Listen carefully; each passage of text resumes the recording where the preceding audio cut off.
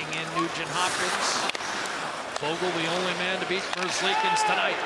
Kulak a drive, redirects it off the post, rebound, score!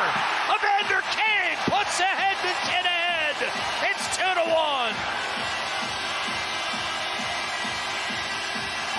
Have a couple chances after a real good Holloway line shift, turning the puck over and keeping it alive, and you just start to push a team back. You can see how deep everybody is for the Blue Jackets and shoot the puck, get some traffic in front of the net. We talked about it. This is the type of goal that was going to find the back of the net, goes off the skates of Nugent Hopkins, off the post. The second opportunity by Vogel.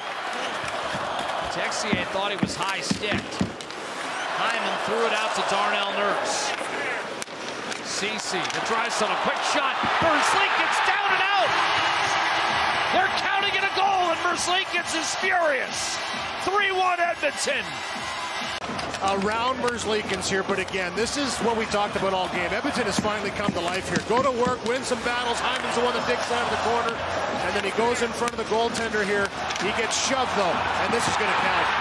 You cannot shove a player into your own goaltender, and Goodbranson, I think, gives him a pretty good cross-check here. I mean, he's outside a little bit. I mean, there's nowhere for him to go.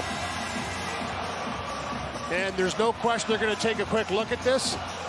Well, they have called it a goal on the ice officially. So they had a long conference. And it's up to Pascal Vincent if he wants to challenge. I don't think it's a wise challenge.